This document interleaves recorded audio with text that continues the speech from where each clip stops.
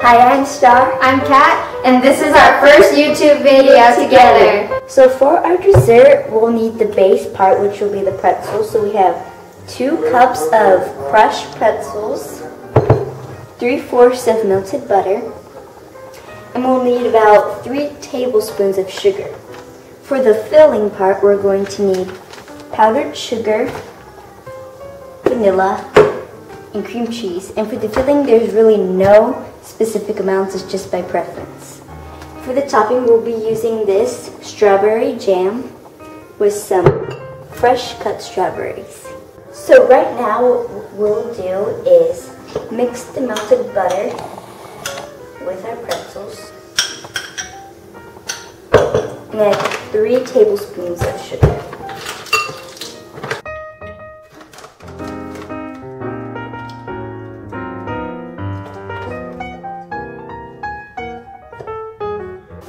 So at this point, the pretzel part should look something like this.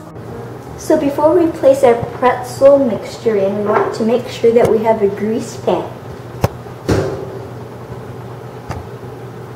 Grab the pretzel mix and you firmly press it onto a 13 by 9 inch dish. Do the pressing. Press all around the whole dish. Make sure it's everywhere. So these are the results of firmly putting it into the pan. And there you go, it's preheating. For the filling, we are going to make a cream cheese frosting. So right now, I have a package of softened cream cheese. I'm just going to add that in. And again, this isn't really specific, it's just how sweet you want it and all that. I'm going to get about a capful of vanilla.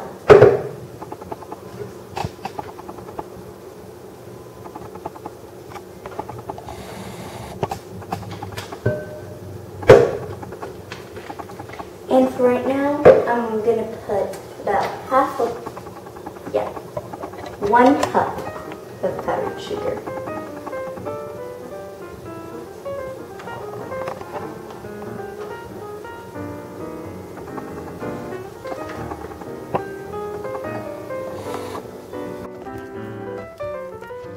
We are going to get our crust. We're going to put it in here for 10 minutes.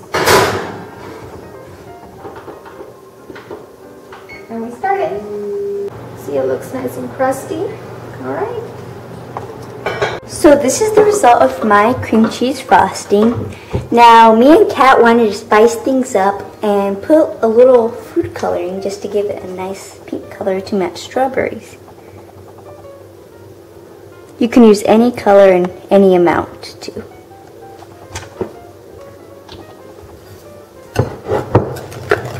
So after the frosting is done and you like it, now it's time to put it on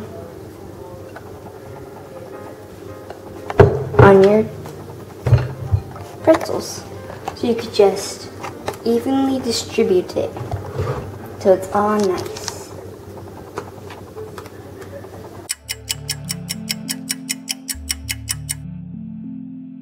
Alright, so right now we're going to make the fruit topping. We're going to empty this whole jar. Alright, and you just need about 4 strawberries with chia seeds, so these are the good kinds. And we're going to put about a teaspoon. Not that much, like that.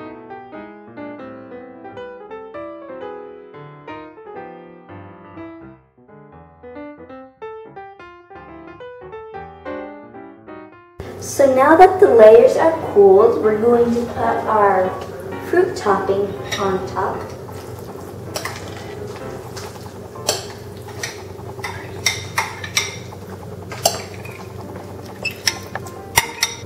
And just spread it